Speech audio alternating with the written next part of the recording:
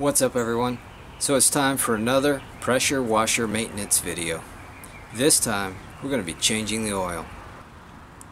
Tools I'm going to be using for this job are a 12 and 14 millimeter socket, an extension, a ratchet, torque wrench, 10 weight 30 oil, which is required for this engine, oil drain pan, some towels, and gloves. Okay, so it appears a 14 millimeter open end wrench or crescent wrench is going to be what you need to hold these locking nuts that are on top.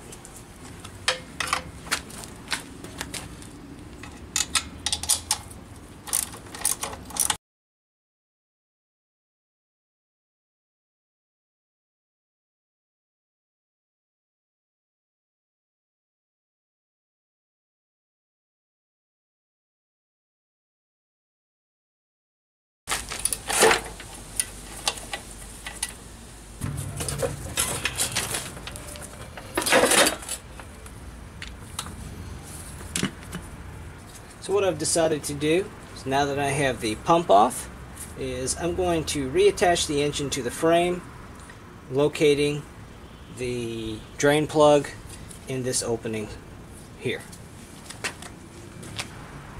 So now, as you can see, we've got the pump removed and easy access to the old drain plug.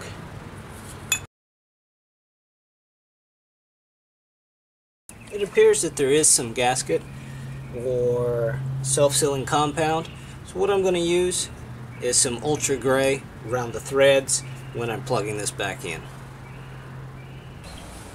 So as you can see, I've had to raise this pressure washer up off the ground approximately 3 feet.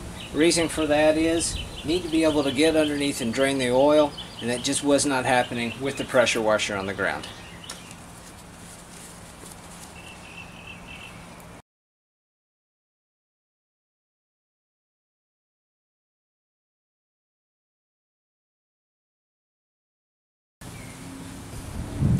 This engine requires 20 to 22 ounces of 10 weight 30 oil. What I'm going to do is go ahead and pour just a little bit of this in here because a quart is 32 ounces. And I just want to maybe get some of the old stuff pushed out of the way with the new stuff.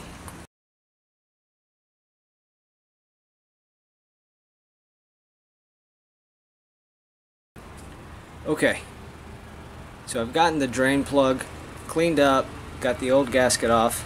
Now it's time to apply some new. You can use ultra gray or black.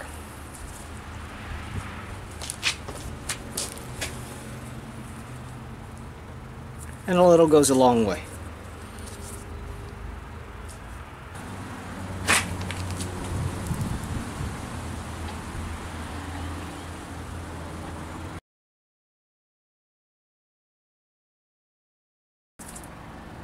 The drain plug needs to be tightened to 120 inch-pounds or 10 foot-pounds.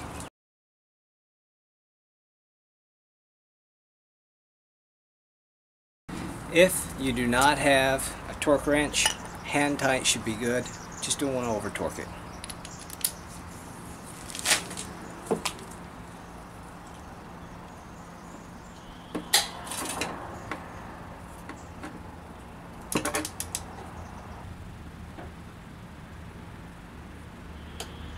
And there it is.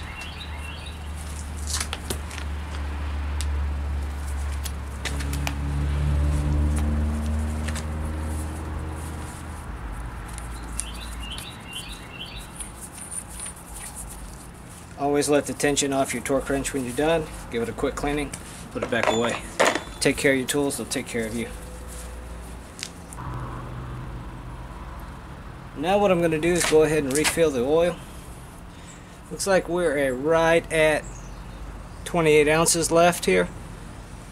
So 20 to 22 ounces, I need to come down to the 8 ounce mark.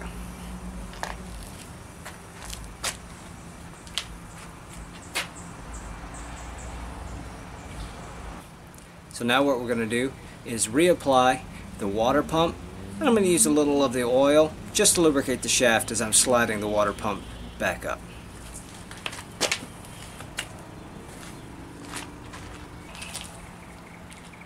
There is an aligning pin, so make sure that you line everything up according to that pin.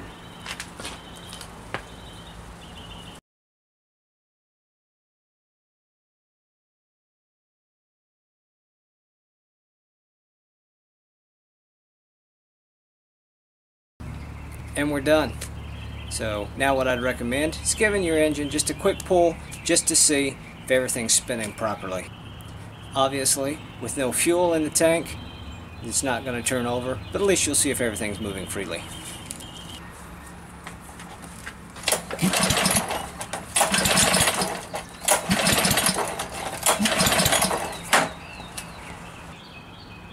Those pulls felt pretty good to me. I hope you liked this video.